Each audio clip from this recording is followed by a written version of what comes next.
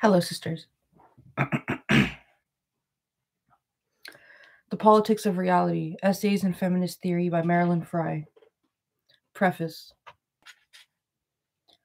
The main themes of the first three essays in this collection had taken shape by early 1974 as I began to teach a philosophy course on feminism. They have been central ever since then to the course I have been teaching at Michigan State University called Philosophy Aspects of Feminism. I want to dedicate this publication of quote unquote oppression to those students for whom the experience of quote the oppression lecture end quote at the beginning of that course was something of a rite of passage. I began making notes towards a paper on separatism, probably as early as 1970, but the connection between the politics of separation versus assimilation and the kind of boundary drawing that is intrinsic to defining of words and concepts grew slowly in my thoughts. The institution and construction of that connection was a significant part of the synthesis of politics and philosophy, without which I would have had to abandon one or the other as meaningless. Since 1977, during which year I wrote Some Reflections on Separatism and Power, I have been exploring and clarifying for myself what woman is in the phallocentric semantic sense of the language, myth, and ritual, and how that helps to explain and maintain the politics of subordination, assimilation of women. As will become obvious to readers, this work has been much informed by the work of other great women, especially that of Ty Gray Atkinson, Mary Daly, and Andrea Dworkin. As a writer, I began in the academic environment where one prepares an essay and then goes before an audience and reads it aloud. Outside academia, people sometimes hear speeches and sometimes encounter someone reading a story or a poem aloud to an audience, but the oral delivery of essays is not familiar. These essays are written at least as much for the ear as for the eye, perhaps more so. I hope they will be read aloud, both in and out of academic settings. In most cases, the audience I imagined as I wrote was was that provided by the Society for Women in Philosophy, usually the Midwestern Division.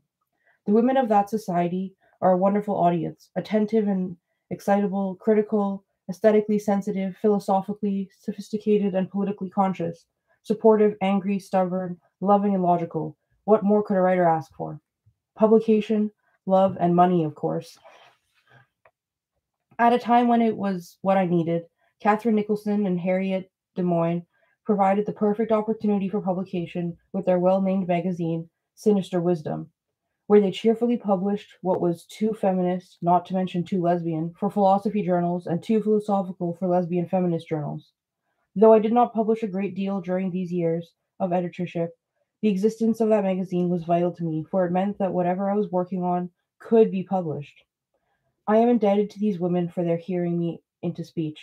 Love. A writer could want the intelligent and knowledgeable collaboration, encouragement, and criticism of a devoted friend or passionate lover. I have had that, and I will make sure that she gets as much as she has given. Money.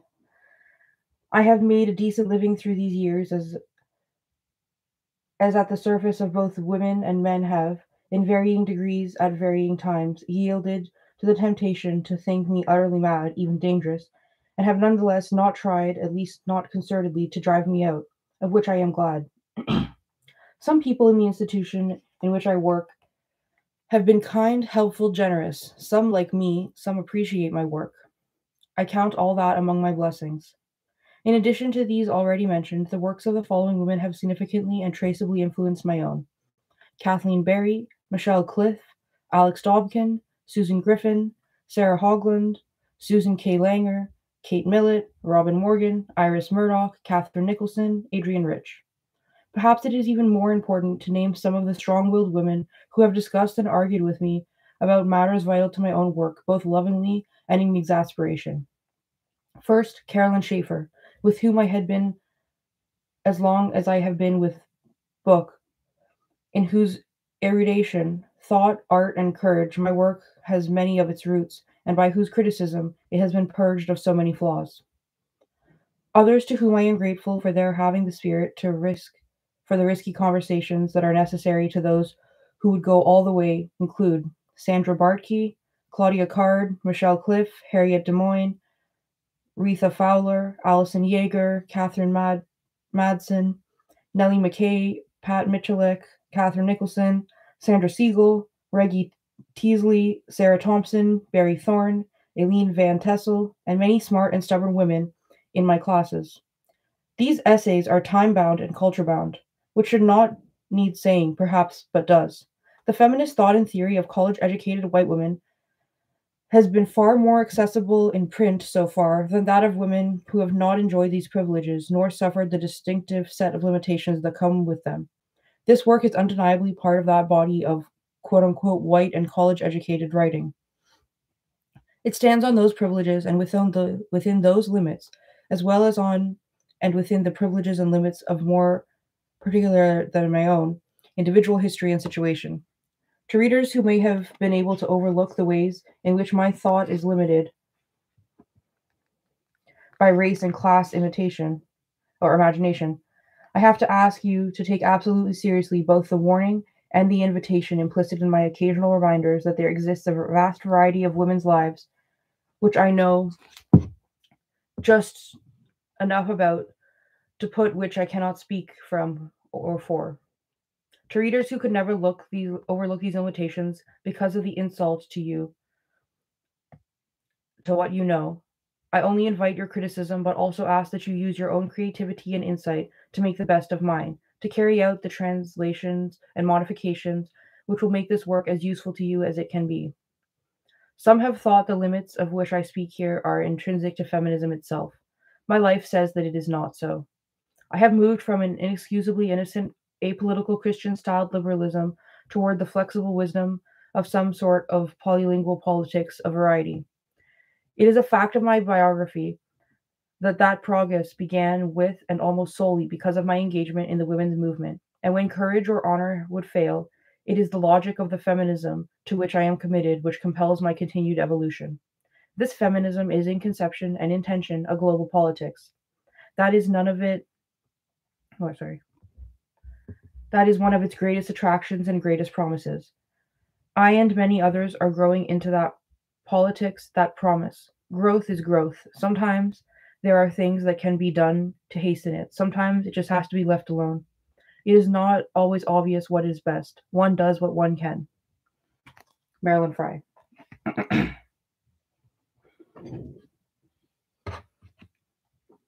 Introduction. This work is a blend of philosophy and art. It is the partial articulation of a world view, of the shape and structure of the world as the philosopher knows it. It presents images and cameos, which by reflection and association suggest a larger story or picture of quote unquote how things are. The point of the undertaking is not to find a present and present quote unquote facts, new or used, but to generate ways of conceiving and interpreting which illuminate the meaning of things already in some way known and to simulate the invention of more new ways of thinking. What I hope to illuminate is certainly not quote unquote already known to everyone. Finally, of course, it is what is within my own ken and what I need and what I want to make sense. What I take to be known will be taken for granted far widely and readily among women than among men. Much of it is data of women's experience, and much of it I learned from the feminist scholars and scientists who have made it their business to discover, document, and present the quote unquote facts about women and the situations in which women live. One of the great powers of feminism is that it goes so far in making the experiences and lives of women intelligible. Trying to make sense of one's feelings, motivations, desires, ambitions, actions, and reactions without taking into account the forces which maintain the subordination of women to men is like trying to explain why marble stops rolling without taking friction into account. What quote unquote feminist theory is about is to a great extent is just identifying those forces or some range of the or kinds of them and displaying the mechanics of their application to women as a group or caste and to individual women. The measure of the success of the theory is just how much sense it makes of what did not make sense before. Developing theory of this sort is something like reading the varying patterns of the weather off a weathered landscape. The observations one makes on the ground are not used as data in any strict sense of the word, so much as they give one clues. One proceeds more by something like an aesthetic sense of pattern, or theme by classical scientific method. Depending on what one has already figured out, a single detail of an anecdote from one woman's experience may be exactly as fertile a clue as a carefully gotten and fully documented statistical result of a study of 1,000 women, and literature or television sitcoms may reflect the shape and velocity of the quote unquote prevailing winds as intelligibly as real life. The results of this theorizing are also something like charts of currents, trends of, and cycles of wind and storms, in that there is no implication that every single individual and item in the landscape is affected in just the same way by the same wind. One tree leans more than the other. One may be more flexible, one may be more sheltered by other trees, one may be older, one may have been buffeted by both wind and flood. Similarly, the prevailing cultural wind that would cool women's anger to depression or freeze it into self reproach does not have the same effect on every woman in every circumstance. A quote unquote prevailing wind always also is not absolutely constant. The trees by my house lean to the east because the prevailing winds come from the west, but they are not at every moment of every day suffering precisely that force from the direction. Sometimes there is no wind, and sometimes there is a wind from the south. If quote unquote women's anger is forbidden, is some sort of cultural truth, that would not imply the force of that persecution is always and equally upon every individual in every situation. None of us, in all our particularities, actually unfolds as a perfect printout of the stereotype of women that are promoted by various segments of the culture. None of us, in some perfect reflection even of the cultural forces we welcome or embrace, not to speak of those we deliberately resist. None of us obey all the rules, even if we want to. But the stereotypes, the rules, the common expectations of us surround us, all in a steady barrage of verbal, visual images in popular, elite, religious, and underground vehicles of culture. Virtually every individual is immersed most of the time in a cultural medium which provides sexist and misogynist images of what we are and what we think we are doing. Our conceiving cannot be independent of culture, though it can be critical, resistant, or rebellious. To that extent, to the extent that an individual mother, for instance, does not mother in the exact accord with advertising images of mothers, comic or religious images of mothers, racist images of mothers of her race, she is not independent of the power of those images, but in tension with it. Her practice is affected by that tension. Any theorist would be a fool to think she could tell another woman exactly what the particularities of that other woman's life reflect, or to what extent they do not reflect the patterns the theorist has discerned.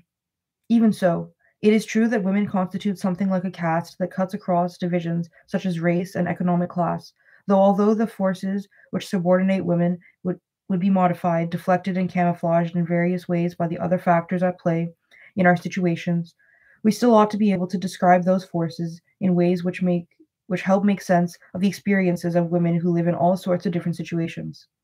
I think this is possible, and I have aimed to do it. But finally, such illumination cannot be delivered complete and clear by one individual into another's history and situation, not even if the two are very similar. If one person's theorizing is sound and correct enough to be useful to another,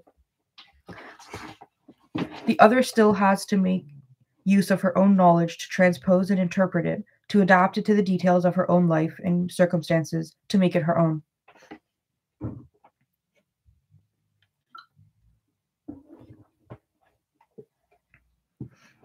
A note on the text. The conversations for uses of quotation marks and italics, the conventions for the uses of quotation marks and italics in the text will be familiar enough to professional philosophers, but others who are accustomed to texts prepared according to the Modern Language Association style sheet or other such standard authorities, and some readers who are unused to reading philosophical texts may want some explanations. I use italics for the titles of published books and periodicals and enclosed titles of articles, essays, and short stories in quotation marks, as is called for in standard style guides. Foreign words appear in italics. Italics are otherwise used solely to indicate emphasis. When the words are read aloud, italicized words and phrases should be stressed. Quite frequently, In these essays, I have occasion to be talking about particular words, how they are used, and what they mean. To do this, I have to have a device for referring to a word. It would be convenient for me if every word had a proper name so I could refer to it by name, Tom, Martha, etc. But then I should have to introduce the reader to each word that I expected to talk about so that she/he could know which name belonged to which word. That would not be convenient. The device I use is that of forming the name of the word by writing the letters of that word between two apostrophes. Thus, the spinster has negative connotations to most English speakers. The word dyke does not appear in most standard dictionaries. The entire string of marks, including both apostrophes, functions in the sentence like a proper name would. Consequently, if the name of a word occurs at the end of the sentence or phrase, the comma or period goes after the final apostrophe. Thus, Mary Daly gave new life to the word spinster. I do not treat these apostrophes like quotation marks, since what is going on when one refers to a word is not a quotation of anyone or any text. It is simply referring to a particular linguistic entity, and the apostrophes serve just as part of the spelling of a name of that entity. It is more common for preparers of text to construct names of words by printing the words in italics. I do not do that because I do not want references to words to be confused with emphasis or stress. Ordinary quotation marks are used here around the titles of articles and stories, and also around the words or phrases whose usage I will wish to indicate is questionable, odd, or otherwise remarkable. In quote unquote mental health institutions, an angry woman is likely to be given electroshock quote unquote therapy. Here, the quotation mark indicate the expressions they enclose are misleading, falsifying inaccurate terms for the institutions and the processes they denote. I also use quotation marks around the term I am using in a non-standard way. In general, when a word or phrase appears in quotation marks but is not actually a direct quotation of some particular speaker or author, the quotation marks are a signal that there is something fishy, phony, non-standard, anomalous, or eccentric about its usage, and the context will make clear in what way and for what reason it is being set apart for the rest of the text. Finally, though my use of uppercase letters is normal for the most part, I do not dignify names of religions or religious institutions with uppercase letters. Hence, the word Christian, used either as a noun or adjective, is not capitalized, nor is the word church or Catholic, etc. On the other hand, I do practice from time to time the deliberate reversal of standard typographical politics and capitalize such words as lesbian. The occasional use of the plural pronoun they, them, and their as singular pronouns where a singular and gender-neutral pronoun is needed is also deliberate and should be chalked up to my politics, not to any weakness of my own editors or proofreaders' grasp of standard grammar. The usage of they, them, and their as singular pronouns is very common among spoken English, and I view it as harmless in the written language.